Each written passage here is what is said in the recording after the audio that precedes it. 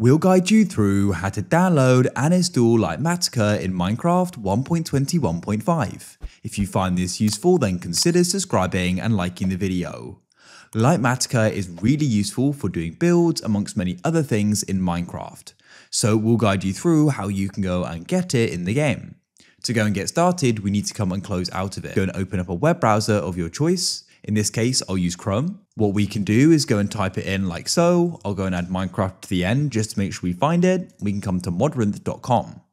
Now you can go and read about it. It's going to go and give you some useful information about different things, and it's worth reading through essentially. Now to go and download it, we can press versions at the top. We can go and see the most up-to-date version is currently 1.21.5, which is what we want. And we can go and see the platform is for Fabric. This is essentially the mod loader. So we're going to be using a Fabric mod loader. I'll guide you through that. We can go and press the download button over to the right and it's now downloaded. So now what we need to do is we need to go and head back to Google and we need to go and get Fabric. So what you can do is go and search for Fabric Minecraft. I recently have, which makes it easy. We can come to fabricmc.net. At the top, you want to press download and you'll see the download for Windows button. You can go and click there and it will download. And then what we need to do is go and get the Fabric API as well. So we can click that there.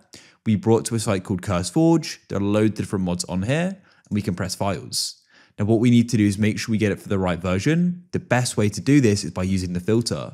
Select that there and we can select 1.21.5. Now we can come down this list and we can go and see the different options here and we can go and get the most recent one, which is at the top here, and press download file. That's now gone and downloaded. So we've now downloaded what we need. Before we start the install process, a big thank you to Apex for sponsoring this video. At the moment, you can get 30% off your first invoice. If you're interested, there'll be a link down below in the pinned comment and the description.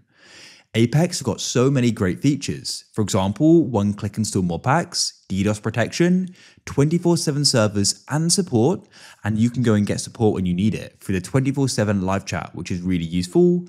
Ultra latency, giving you a smooth experience, amongst many other things as well. So if you're interested, there'll be a link down below.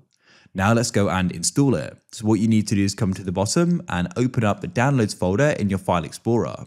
We need to go and find the Fabric installer and double click on it. What's super key here is we install Fabric for the right version, which in this case is 1.21.5. We can go and press install like so, and it's that simple. Now we need to go and open up the Minecraft launcher. At the top, go and press installations and we can scroll down and go and find Fabric Loader for 1.21.5. Press the folder icon to the right and this will open up. What we need to do is go and find the mods folder so we can scroll down and open it up. In here, we need to go and add in Litematica. So come back to our downloads, drag and drop it in, and also go and add in the Fabric API as well. We're also going to need one more thing. So open up a web browser and come to Google, and you want to go and type in MALILIB, Mali lib, like so, and we can add Fabric to the end. What we can do is then come to modrinth, like so, and we want to press versions at the top. What we need to do is go and get it for 1.21.5. Press the download button to the right and it's now downloaded.